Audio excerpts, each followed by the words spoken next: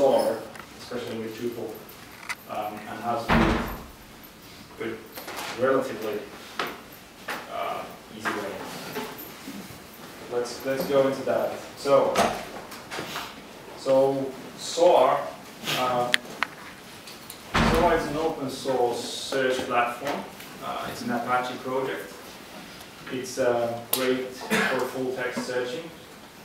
It does a lot of neat stuff. Highlights hits. You get faster search a lot more. It's a real search compared to people's internal search. You can't really find anything. You'll see it when you compare it. It's just that much better. And it integrates into Drupal in many ways. And we're focusing on this session on the search functionality, but you can use it as a backend to your views with Search API, which is a really popular way of using it too. But we're focusing on full text searching now. So,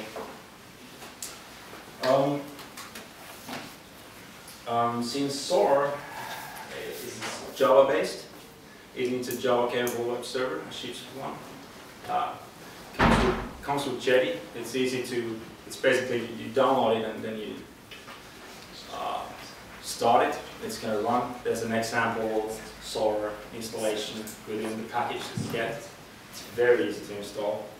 When you come to Drupal, when you have it running on some server that you can actually access on that particular core that it runs, then Apache SOLR Search Integration module is the module you want to use for searching with SOLR. So it's this module, and as they humbly say here, if you're looking for Apache SOLR integration, this is possibly the best option. Trusted Apache, yeah.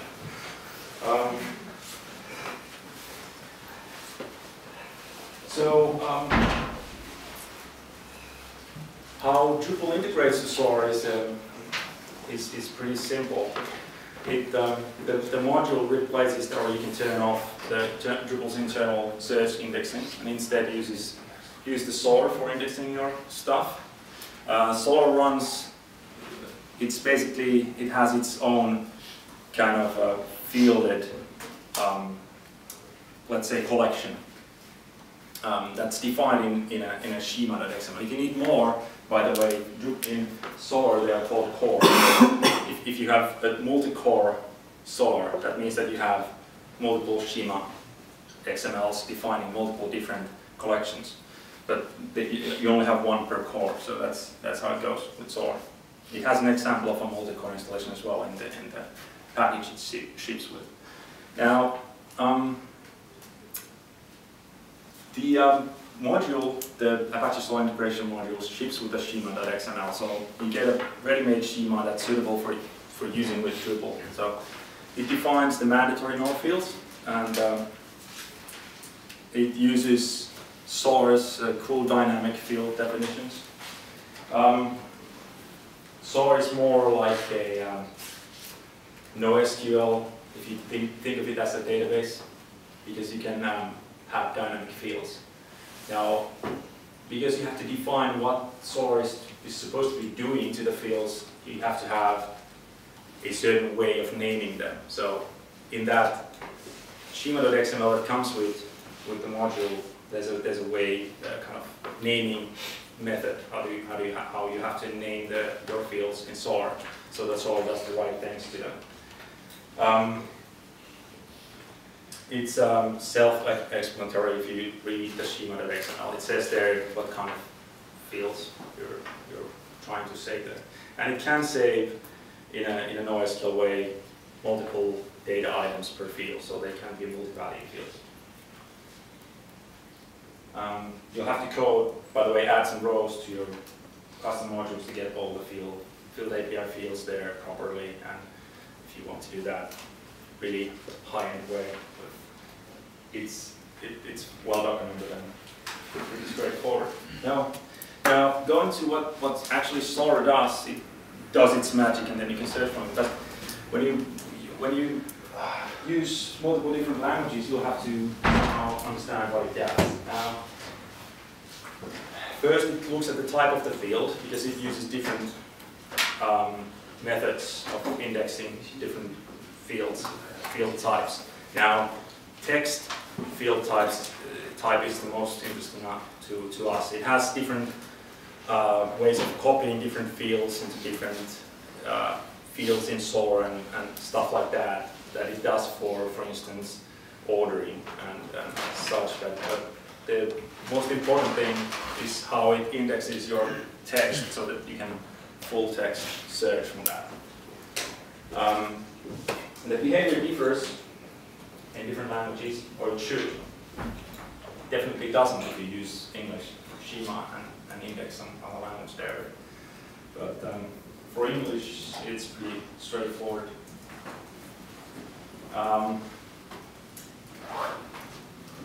So first it tokenizes text by white space and removes the stop words not to index. These are the extra words and, or, then, it.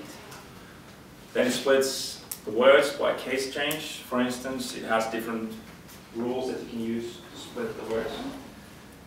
Then it stems the words, reducing the inflected words to their base form, meaning that it removes the end of the word so that it's more easy to find. And then it removes duplicate tokens. This is the usual case. We look at an example text. Here's an example text that you'd be processing. We separate it by white space. Pretty simple, right? Nothing fancy here. We remove the stop words. So now we only have words that mean something to us, that actually are meaningful. Then we split the words, or we're supposed to split, but then we wouldn't split the free air, which represents some kind of a brand name here. So it's on the protected word list. We come to that later. And then we put everything in lowercase. Just we don't want case-sensitive searching for regular users. They don't get it, and it doesn't make any sense usually. And then we stem it.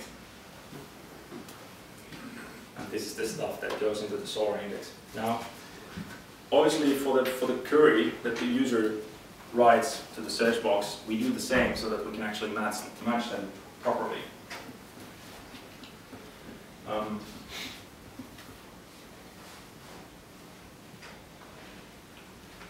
Now, when we have these stemmed and well-indexed stuff in our SOLR, then we can match it better for different search words. Now, this doesn't happen with for instance, like searching from MySQL database. It doesn't. You can't find anything sensible with that because it has to be within the whole word has to be within the text or something like that, and it rarely is, and it might still be very relevant for the user. SOLR ranks the results per relevance. You can use any other mean of sorting the results, but relevance is very good because it has its internal system of ranking the results, and it scores them for relevance, and then it can boost different fields, as you probably know, in Drupal's configuration. So you can boost the title, for instance. So if you search for a Samsung Galaxy S3, you wouldn't want to find a leather cover for that first. You'd like to find the actual phone. So that way you can search, you can boost the matches on titles and stuff like that.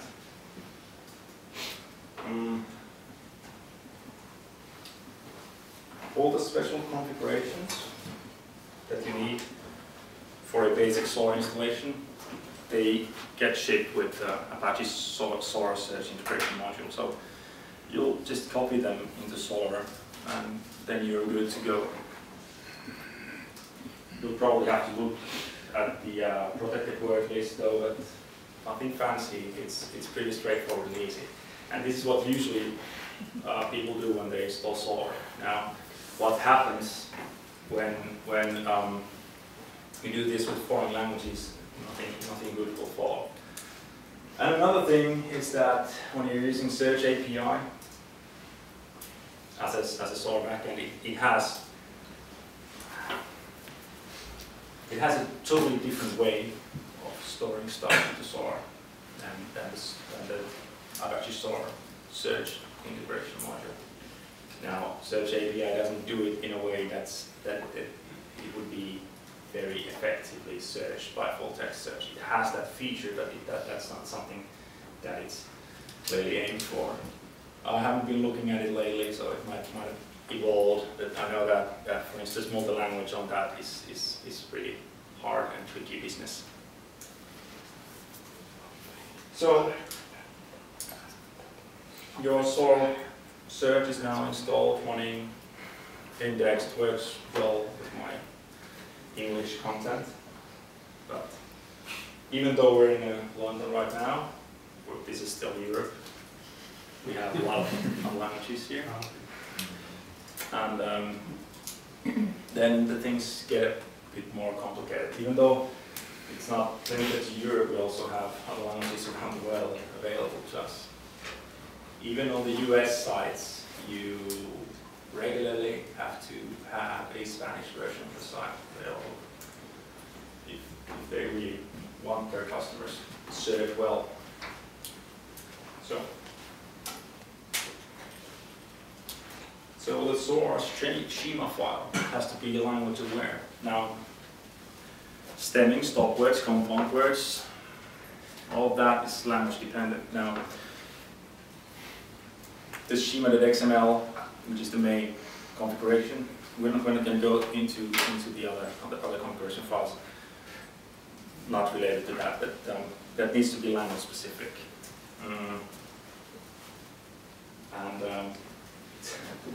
It's in a truly Java way, I think. It's a long, complicated XML document that any errors will just throw you a stack trace on the screen.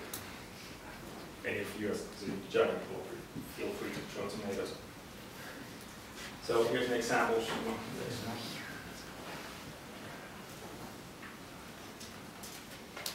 That looks fun. Just create one of those and then you're. No, we would like to get some help now. We have a big community. Obviously, we have someone who doesn't want to write that by hand. So there's the SOLR multilingual module. Now,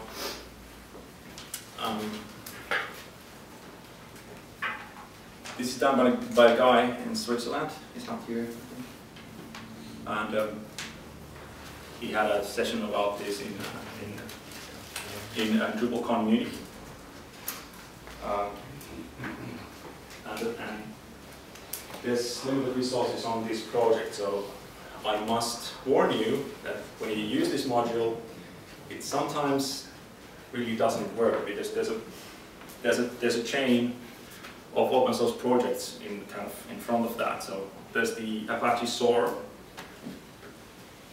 project, which goes in a huge pace and it changes version numbers like any Java project would. So it jumps from 1.5 to 3.0 and so on. Now going at 3.7, I think, something like that. And then the Apache SOLR integration module tries to keep up with that. So they try to keep up with SOLR's pace. Now it's being maintained by Acquia, so they have the means to keep up pretty well. Now, then there's the one guy in Switzerland trying to keep up with that, and that doesn't always go too well. No. So, if it doesn't work, just take the dev version. It probably works better with the latest stuff from the other modules. So, release versions might need an older version of not only Apache SOLR integration module, but also that might need an older version of SOLR itself. But what this module does is a lot. the same guy has created two modules. This goes under this module, so they're kind of just one module in two pieces. So Apache SOLR multilingual will enable you to have a multi-language site and still use SOLR search optimized for each language. You really want to do that. And then the config generator will generate configuration base for such a language, such a site that has multi-language. Okay.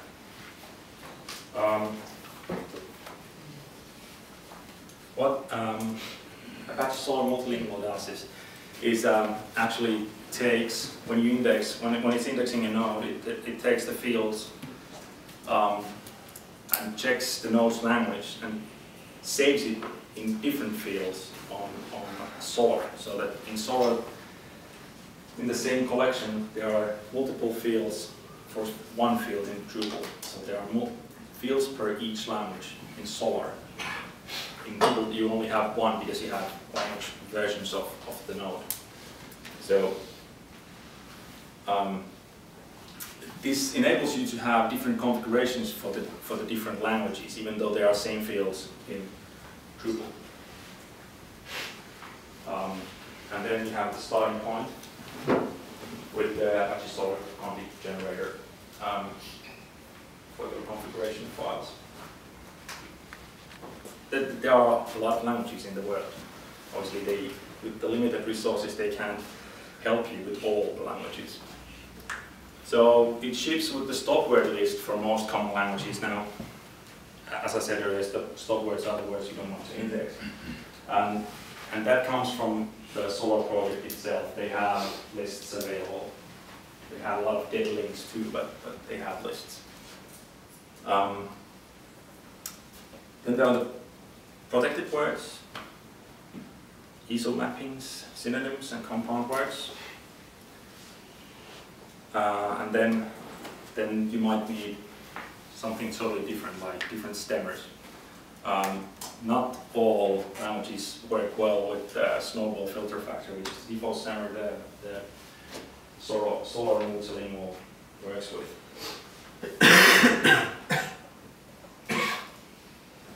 So let's go these things through that you need still. So you need the stop words.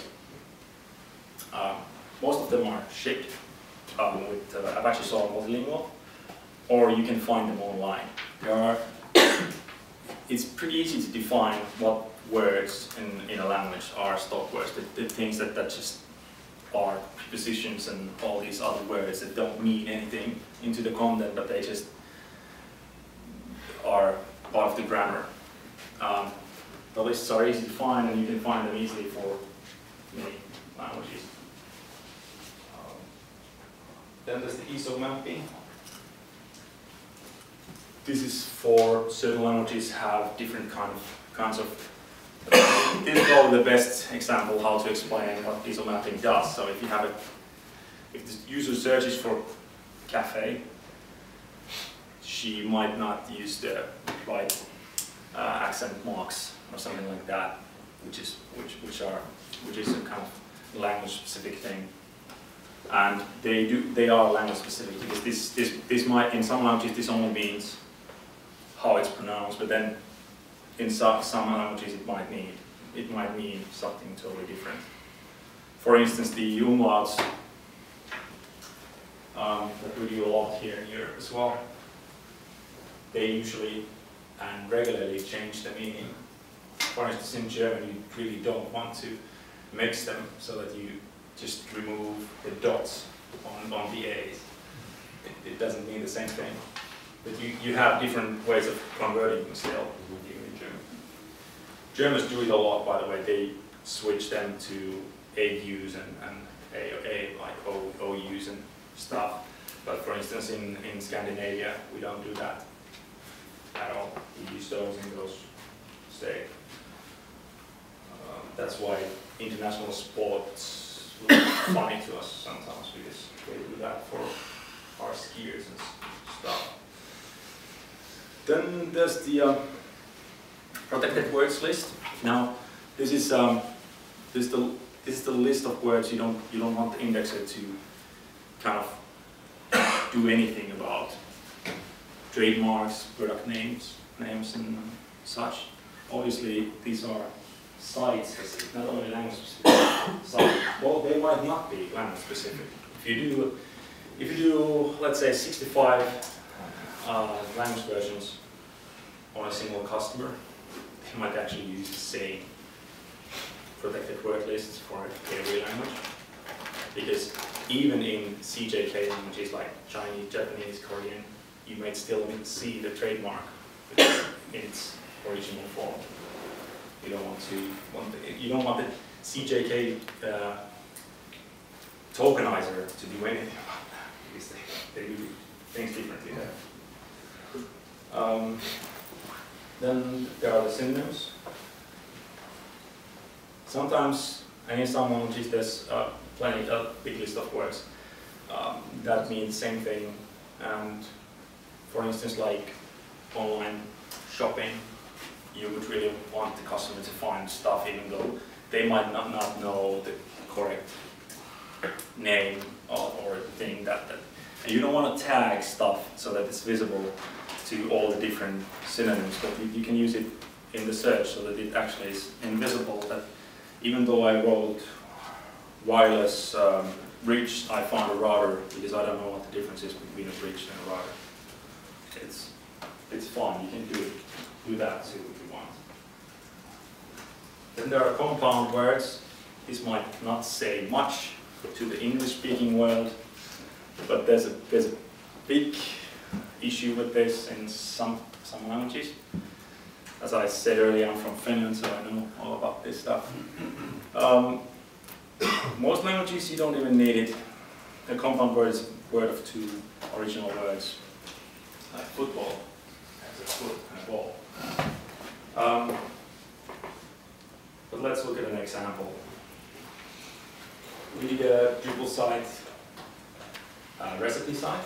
It's actually a magazine site with a lot of recipes. Recipes is a really big thing online, I don't know why. We've done many sites already that have recipes. And they're always this most searched thing. They're awful SEO typing and stuff. Anyway, in English you search for soup, you get all the soups because they have the word soup in them. Now, in Finnish, these are the same soups, by the way. That you see a problem there. Now, this means soup in Finnish, keitto. It's there in the end, but they are all compound words because we do a lot of compound words in Finnish. Now, if you have a list of words that are base form words, that means that cut this to index, and the list has the word soup, then we'll cut them and index them separately, and it'll match. And the reason why it can't find it within the other word, it's because SOLR doesn't do infix indexes. And if you have used Sphinx, anyone used Sphinx? So indexing for MySQL, Sphinx? No, it's a Russian thing. One guy in Russian writes. It's a really good searching thing. Anyway, don't do that. It's good, but it has its limitations. A lot of great things come from Russia by some random developers, like Nginx. I don't mean to be rude in any way, but SOLR is just better.